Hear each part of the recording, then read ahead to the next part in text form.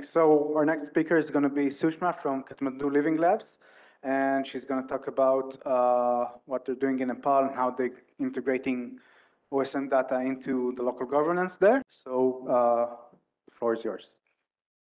Hello, good afternoon everyone.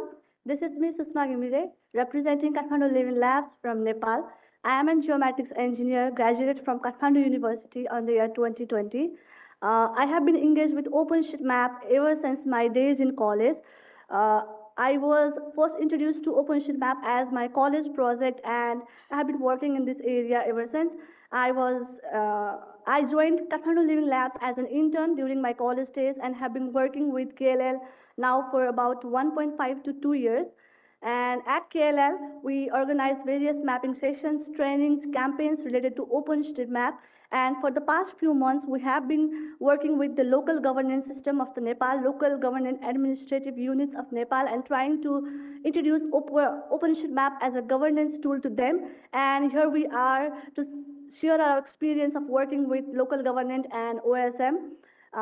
This session is in collaboration with my colleague Aishwarya Shrestha, who is not physically present here, so I will be representing her too. So now let's move on to our content. Let me talk about the Kathmandu Living Labs first. Kathmandu Living Labs is widely known as KLL. We are Nepal-based leading civic tech company who work in advancement of the OpenStreetMap. We have trained and engaged more than thousands of people in the South Asian region of the nation, South Asian region and Nepal. We are interested in providing data-centric and civic tech solutions to the various sectors like governance, private sector, businesses, and many more. So yeah, these are some of the glimpses of our office, and in the lower corner, you can see we are having lunch in the garden area of our office. So yeah, in this session, I will be sharing about our experiences of how we work in the how we work in the area of embedding the OpenStreetMap in local governance system of Nepal, what were the phases of activities that we conducted, and the key points that we extract after reflecting the activities we have conducted in OpenStreetMap. So yeah, our intent was to leverage the OpenStreetMap as a governance tool in the local administrative units of the Nepal. And how we did so? We did so by training and engaging the local youth and local leaders of a region. We provided them open mapping trainings and engaged them in open mapping activities. We believe that for the good governance, the ability of the youth to pose and ask the right questions is one of the important aspects of the good governance. The questions can be simple yet powerful. For example, how many hospitals are there within my region? Or how much of the roads are blacked up within my regions? How are these facilities and amenities distributed within my region? These simple questions can be very much powerful, and our years of mapping experiences that allowing and introducing the concept of open mapping and engaging the youth in the mapping activities allows the youth to think about these questions. It creates an inquisitiveness among the youth, and it allows them to think critically and ask the correct questions to the government of their region. So yeah, with the same agenda and intent, we conducted a series of activities, mapping sessions, campaign in different phases. In the first phase, we would work with the municipality or local governance region of the Nepal. And in second phase, we would organize open mapping activities in provincial level. 12 local bodies were selected for the second phase. Yeah, let me discuss about the federal system of Nepal first. Nepal is divided into 7 provinces, and among the 7 provinces, there are 753 local bodies, which I will be addressing as municipality and rural municipality during this session. And this municipality and rural municipality are further divided into smaller administrative units known as wards in case of Nepal. So yeah, the general workflow of our series of activities was we would plan and select the local bodies that we will like to work in the upcoming days and months. We coordinated with these local bodies. We conducted series of mapping trainings, campaigns, and sessions in these local bodies. We mapped and validated the data within these local bodies according to their needs. We uploaded this data into the OpenStreetMap. We created the map products. We wanted that the output we create remains beyond the life of our intervention. Therefore, we wanted to create some substantial output. So we created a localized map product and handed over them to these municipalities and rural municipalities. And we are now planning for the way forward. Let me move on to the detail of my workflow now. So yeah, in the first phase, we would select the local government bodies that we will like to work with based on the size, location, commitment, availability of the youth, and experience of mapping leads at KLL. We selected 3 local bodies. They were Rupa Rural Municipality. Rupa Rural Municipality is the municipality situated in the western region of Nepal, and it's named after the beautiful lake Rupa. You can also see the picture of Rupa over here. And Namabuddha municipality would be the other central municipality located in the central region of the Nepal. It is famous for the Gumba and the mountain range that you can see in the picture. And Mithila Bihari municipality would be third municipality, which is situated in the Tarai and the eastern region of Nepal. It's famous for its art, culture, and temples, and many more. So yeah, this is the geographical coverage of the municipalities that we selected to work in the first phase. In order to foster the collaboration within the local bodies and us, we signed MOU with each of the local bodies. We established that there would be 3 stakeholders for the series of activities that we are going to conduct. That would be 1 local body, 2 KLM, and the local use of the community. The local bodies were responsible for facilitating and supporting in the coordination and mobilizing the local community.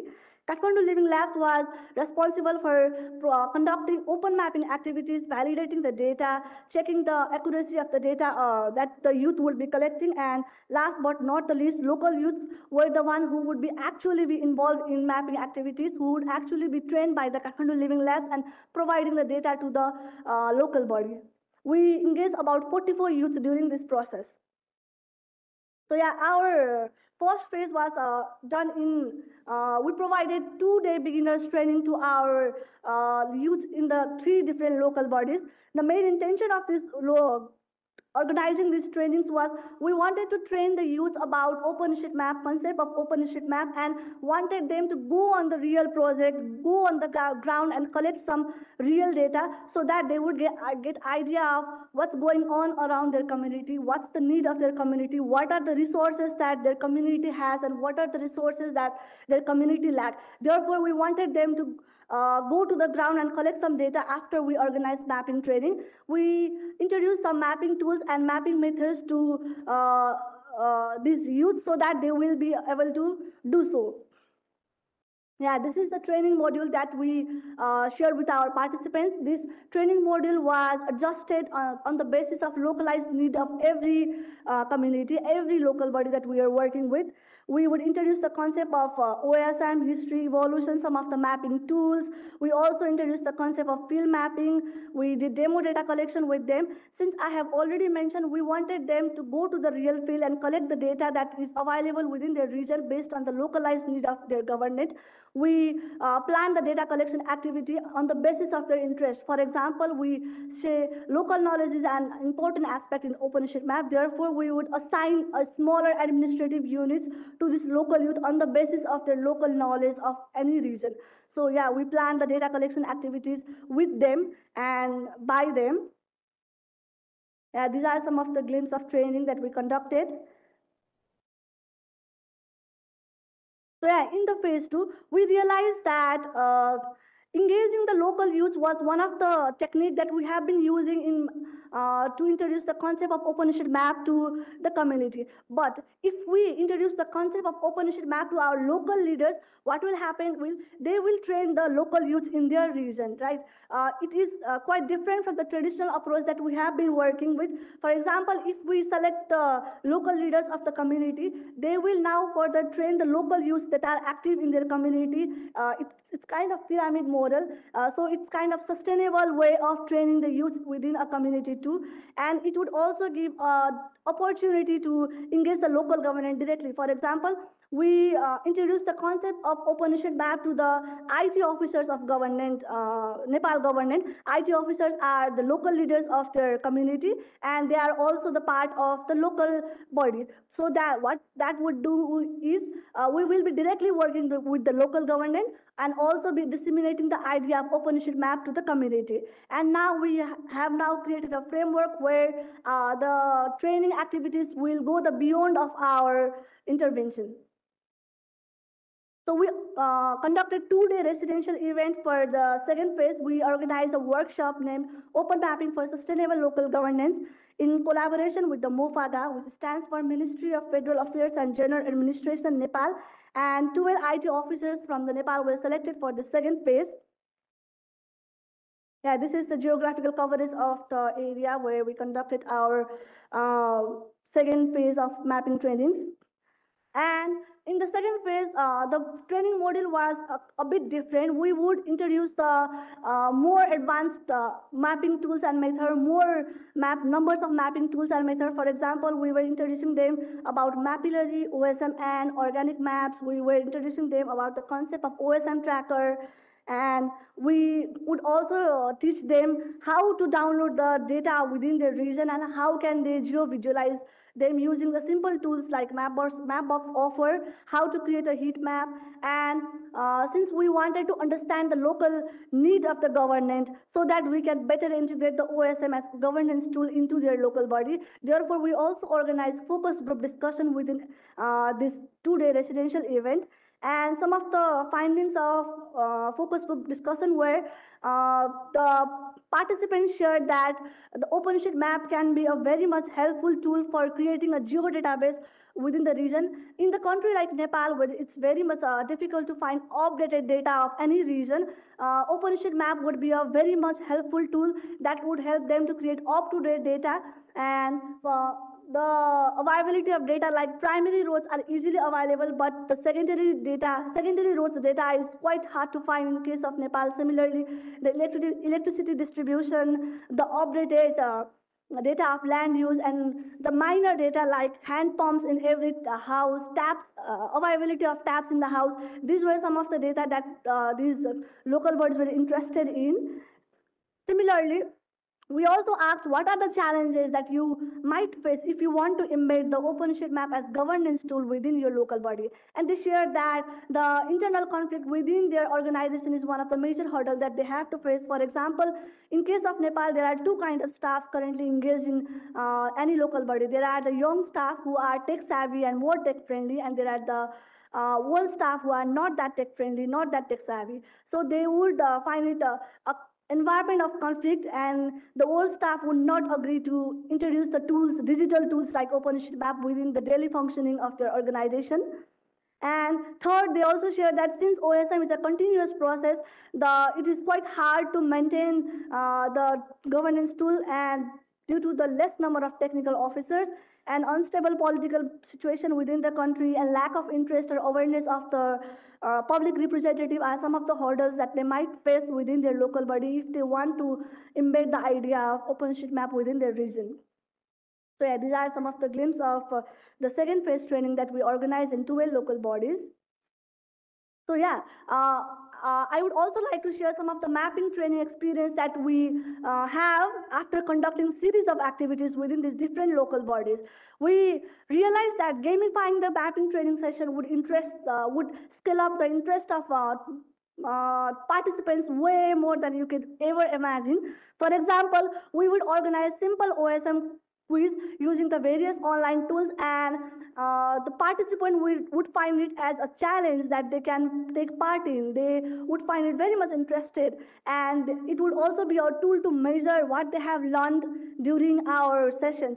So yeah, they were very much interested in the OSM quiz. Similarly, we would also assign tasks like feel OSM, feel the OpenStreetMap, find the house in the OpenStreetMap, find your community in OpenStreetMap, and if you do not find your exact house in the OpenStreetMap, please map it. So the activities like this would allow and inspire or motivate the participant to actually make a contribution and actually make a building within their OpenStreetMap. That would be their very first contribution in OpenStreetMaps. Similarly, find some of the tasks like searching Kathmandu Living Labs office, share your locations. Some of the tasks like this would also would inspire them to work in OpenStreetMap more. Similarly, other things to be considered would be prepare a detailed mapper specification would be some of the things that we would like to consider. For example, we had idea that we wanted to work with tech-friendly people, but you would also like to consider socio-demographic dimensions of these mappers. For example, accessibility of these participants to vehicles, laptop, mobile phones would be very much important aspect in if you are organizing mapping training.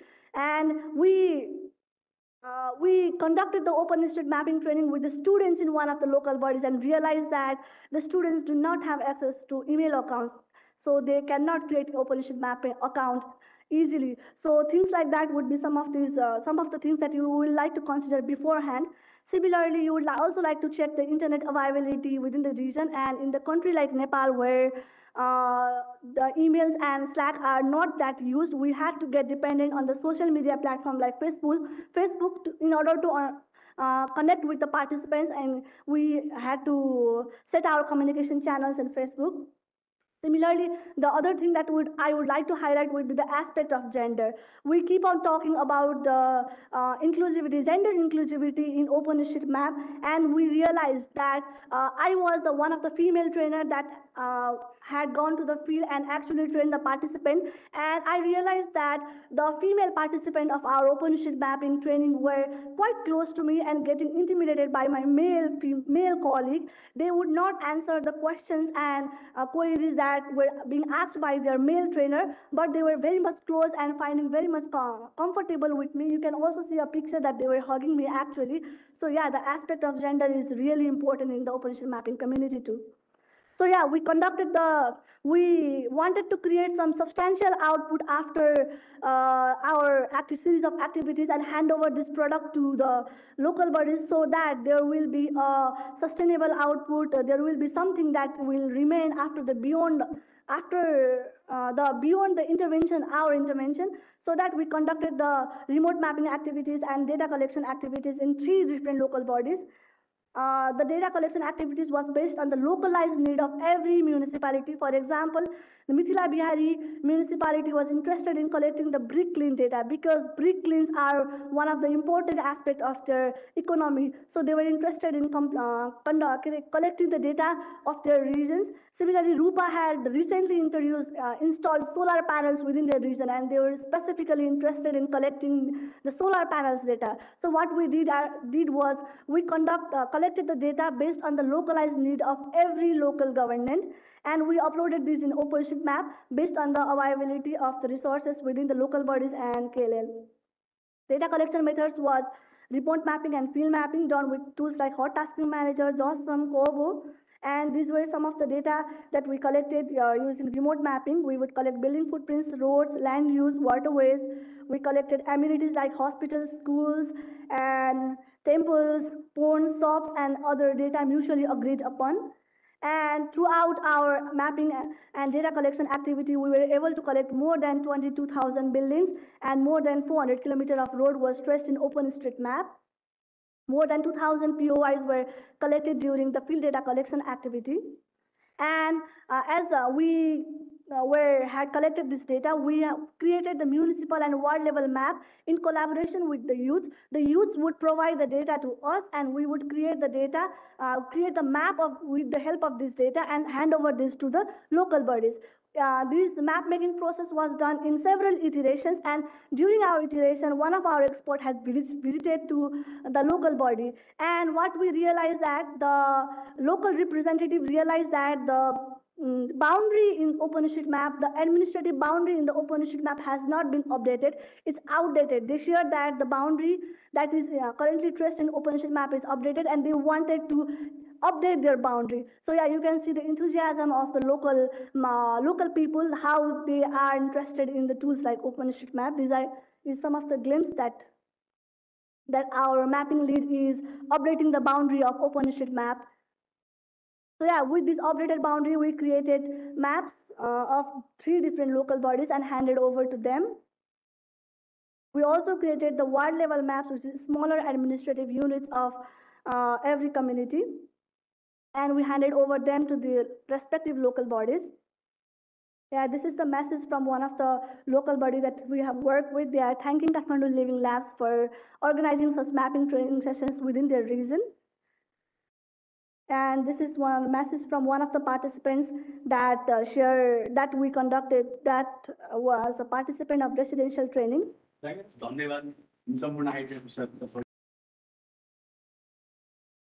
हाम्रो चाहिँ के विषय वस्तु बुझ्नु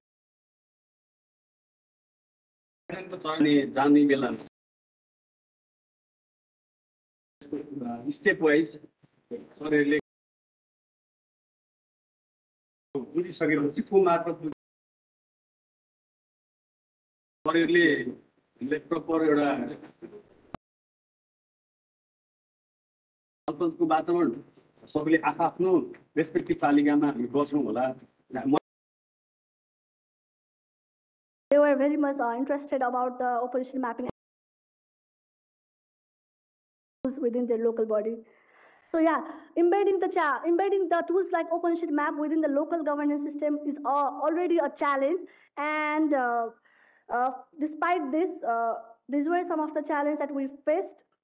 In the country like Nepal, where literacy is already low, map literacy is way low, and you will not expect the people to understand the concept of OpenStreetMap easily.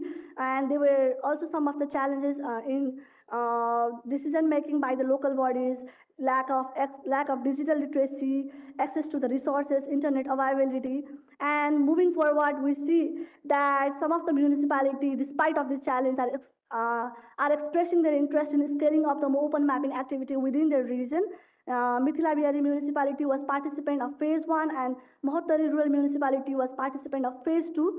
And now we are currently working on understanding how the local government of this region works and how we can better embed the OSM into their daily functioning system. And similarly, Annapurna municipality, which was the neighbor municipality of the open mapping activity that we organized, is also interested and inspired from our activity.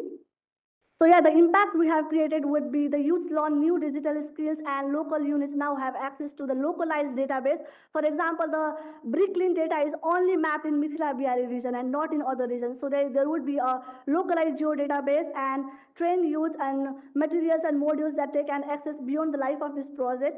So reflecting back, we have now established a method and a framework of organizing mapping training within this region, and we are now planning to develop and disseminate the other tools that we have been creating. For example, this would be a portal that we have been working. This is a prototype of the portal, and this is the region where you can see what are the existing projects within your region, and this is the map of your region. So embedding this kind of portals within the municipality website would be an interesting way of integrating OpenStreetMap within their local governing system. So yeah, what we have done is, on the youth side, we have engaged the civic engagement and imposed the critical thinking and introduced the collaboration of youth in local governing system. And on the local governance part, we have taken the initiative for data-driven development, and in this way, we have combined the two stakeholders, local youth and local body, into creating a good governance. And